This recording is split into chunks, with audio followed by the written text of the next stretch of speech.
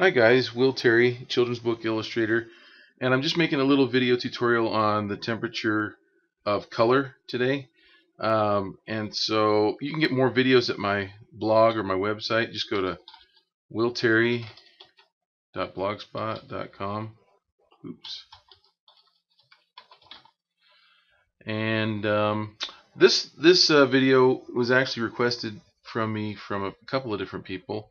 One was Jamie, and anyway, so in my digital painting and Photoshop tutorial, I talk about color temperature a lot, but I didn't explain it very well. So I'm going to just make this little video. I'm just going to put this on YouTube, and if anybody ever asks me in the future, I'm just going to send it to them.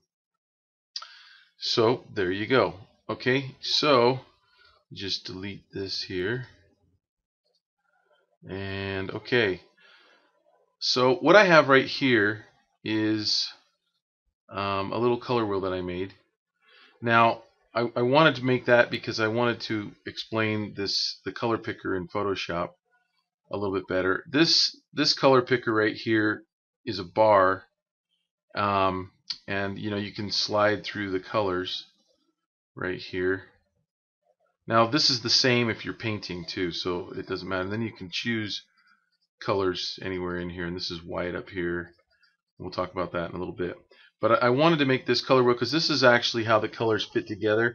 And on this color wheel right here, this red right here is the same as this red down here. And so if we loop these together and made a wheel right here, we'd have the same thing as we have right here. So I just made one just for the sake of this video. But I want to talk about warm and cool colors a little bit. So I'm just going to zoom in on this for a second and kind of rotate this a little bit. Get a brush, and then I'm just going to draw in here real light, right about, I'm just going to cut this wheel in half right about there. And up here, these we're going to call the warm colors, okay? And then down here, these are going to be our cool colors. So, and you can see that I've got a little bit of yellow. Now, remember that the temperature is always relative. So, even though this half of the color wheel up here is typically, we call those the warm colors, and we typically call the purples and the blues and the greens the cool colors. If you looked at green right here, green might be cooler than yellow, but green is warmer than blue. So even in the cool colors, you have temperature variances. One thing to keep in mind is that blue is the coldest color and orange is the hottest color. And if you think about the sun, or you think about, if you were coloring the light from a candle, that orangey yellow glow. That's why we call these warm colors. And if you think of night, if you think of cold, wintry, snowy scenes, you think more blues and purples. On an overcast day, you definitely don't think of as being warm. You don't think of as being orange. You probably think of being gray. And we're going to talk about how grays fit into warm and cool colors as well.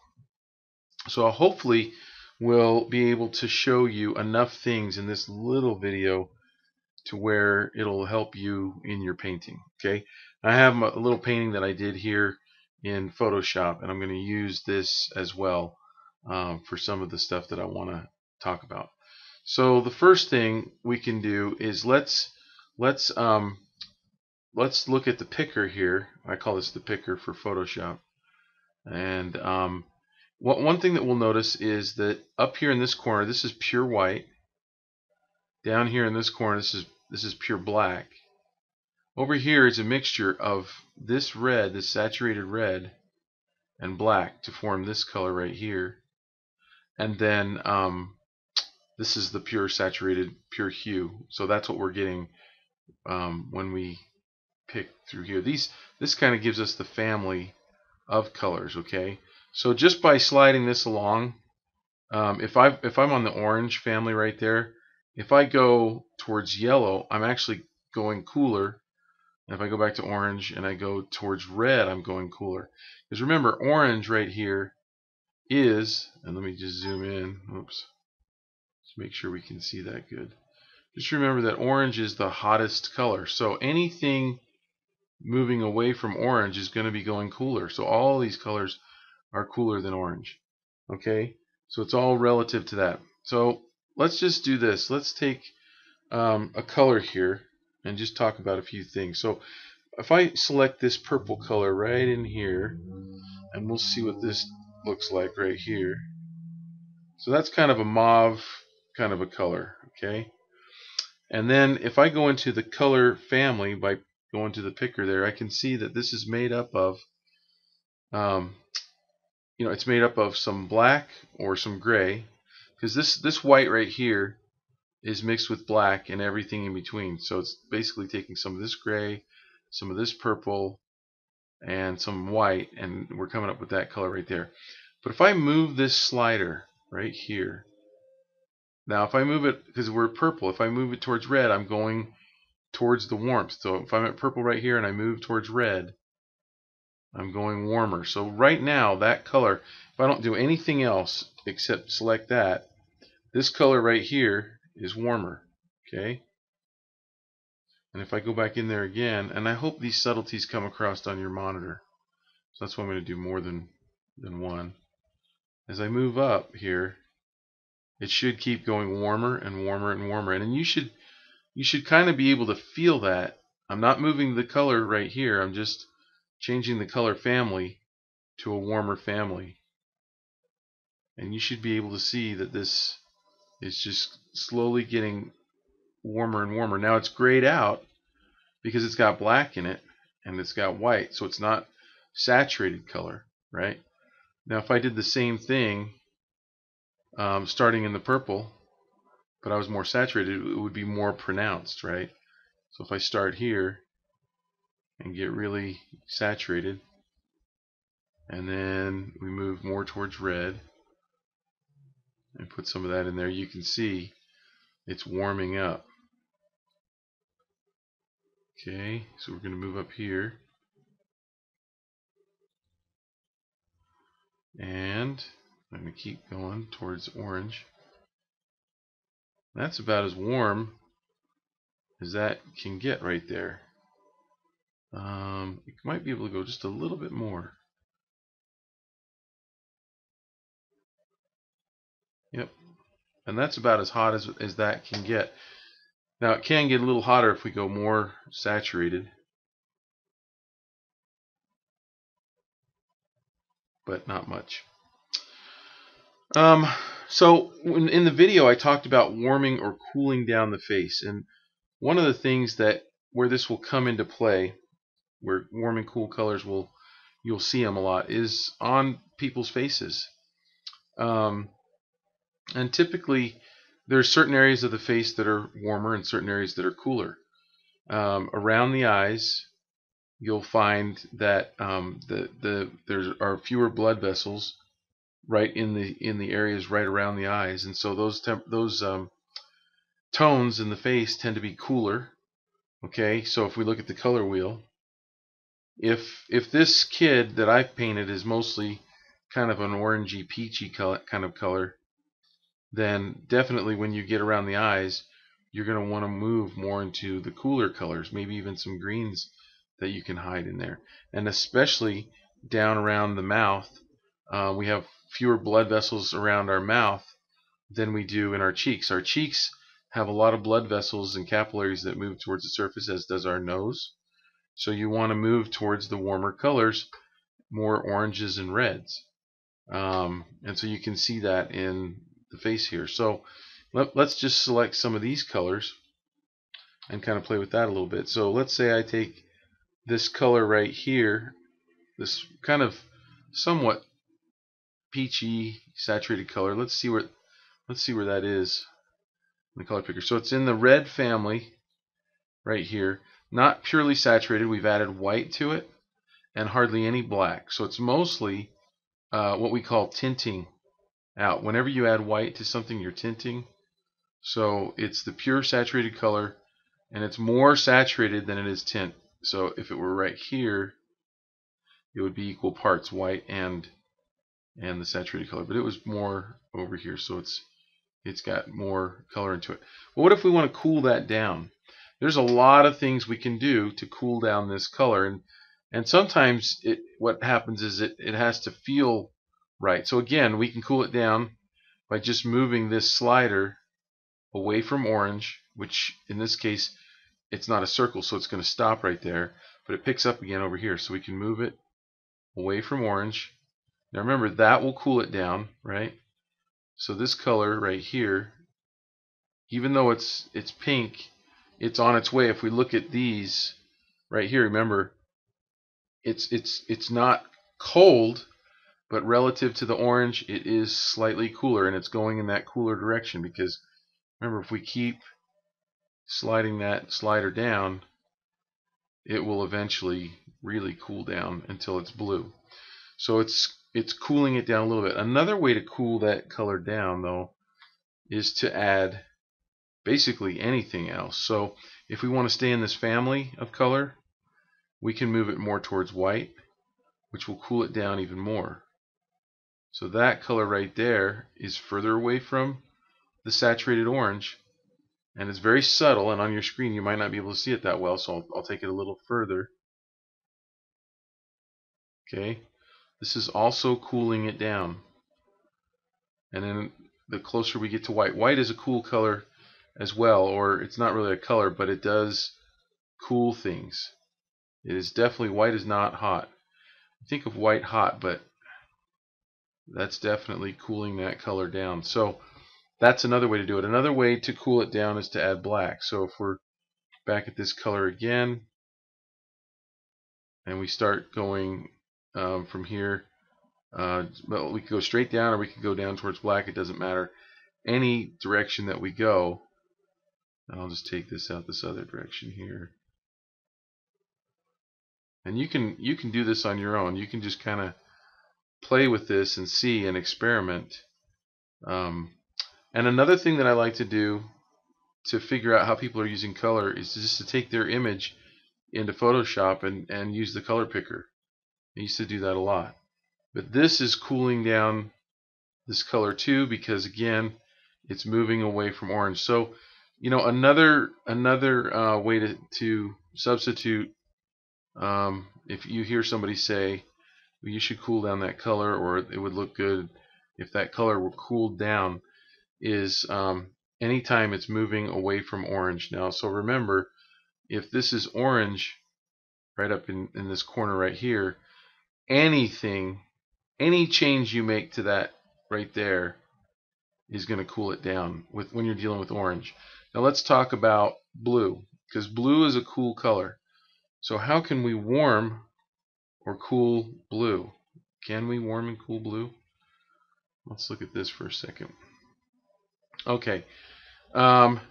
If, let's see, this blue right here is actually probably the coldest. So there's not really anything you can do to this to make it any cooler, because that is the coldest color. So adding white to this will actually warm it up. It's kind of the opposite. That is less cold than the blue.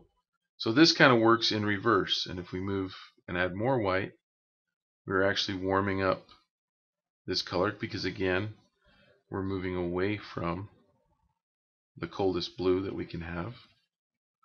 And if we take this blue and we move more to adding white and black, we're going to warm it up as well. So black can either cool or warm a color. You can't say that it is always going to cool or always going to warm, because black does both. So we're just warming it right up right now. And I don't know if you can feel that temperature, but to me this blue down here feels like ice, and this black over here to me feels slightly warmer. And if it doesn't feel warmer to you, if you were my students at the university, I would just say, well, you're wrong, in a joking way. And we would all have a laugh. Or maybe that description of warm and cool doesn't work. But either way, you know, you can say that you want to you're changing the color and you're moving away from black. Now another way, again, to warm up blue is to move into a different color family. So if we were at the saturated blue and we move just into this family right here, and if we stay saturated, we can do it that way and just keep warming it up, right? And this will just warm it. And then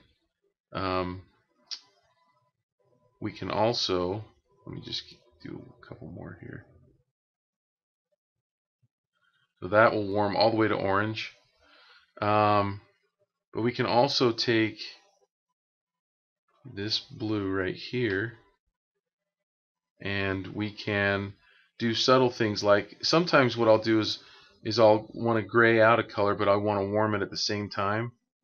So I'll move and add a little black, which is, I call that graying it out, and I'm losing my pure blue in there, so I'm just going to paint that back in real quick. But sometimes I'll want to warm it by adding black and a warmer hue. I think I said that already. So you're kind of graying it out, but you're warming it at the same time.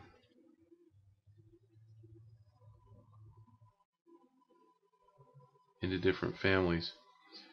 One thing that I think also is really interesting and really good to know is gray.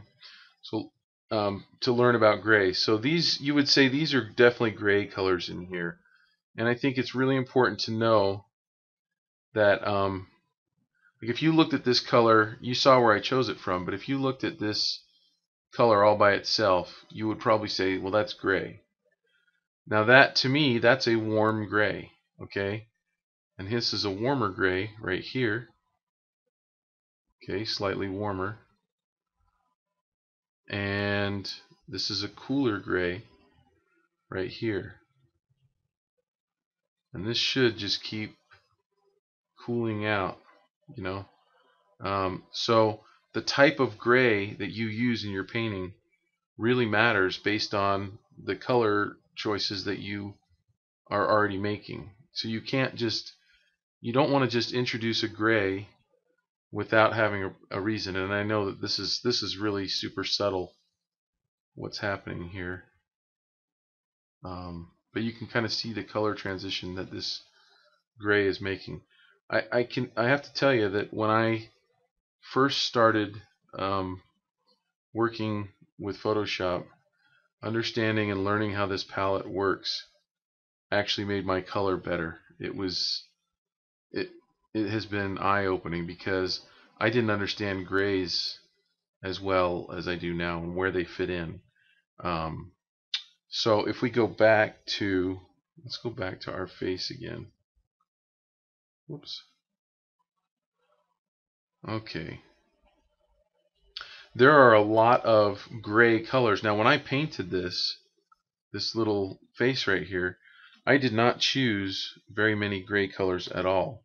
But you'll find that there are a lot of colors that are what I would call kind of grayed out a little bit. So if I look in here, there's a lot of black added to that. I never chose to paint with colors like this. What I did choose was to paint with more saturated colors, but when they neutralize, when they mix, they form those grays. So I'll give you an example. So I would choose, I would choose a color like that. Maybe I would paint, you know, in an area like right here. I put some of that color in there, okay? So I'm just going to put that color down right here. So I might paint with some of that, okay? But then I'm choosing cooler colors. So I'm choosing some greens to paint with. But maybe I'm choosing softer greens, maybe over in here, mint type greens. But when those colors mix, you know, then what do you get, you know? And let's pick some of those and see what happens. See, we get these middle tones. So I can color pick through my whole face here and find colors that I never chose in the color picker. They got there because of one color laying over top of another. A nice cool or nice saturated color against another one mixing is going to form those neutralized colors. And when I say neutralized, I basically mean, like if you take an acid and a base and you mix them together, your strong acid becomes somewhere in the middle, and your strong base becomes somewhere in the middle. And that's what's happening right here, is that it's pulling these colors right in the middle. And anyway, I hope that helps a little bit. Just I didn't want to take too long to explain this kind of a thing. It's something that if you play around with it, it I think you can learn a lot just by getting into Photoshop and actually taking other people's photos in there, or taking your own photos in there, and just selecting around and seeing where colors are coming from. One of the ways that I got some color harmony in this piece was to repeat some of these purples up here. And I came up with these purples because I'm actually using some of those purples in the skin tones. And so they're a little bit more saturated out here. But the neat thing is when you repeat them, it gives you more of a color harmony throughout the whole piece. Well, thanks for watching. Again, you can visit my YouTube channel. If you look right below here, you can click on my name and go there, or you can go out to my blog at willterry.blogspot.com. And hope to see you over there on my channel or on my blog. Talk to you later. Bye.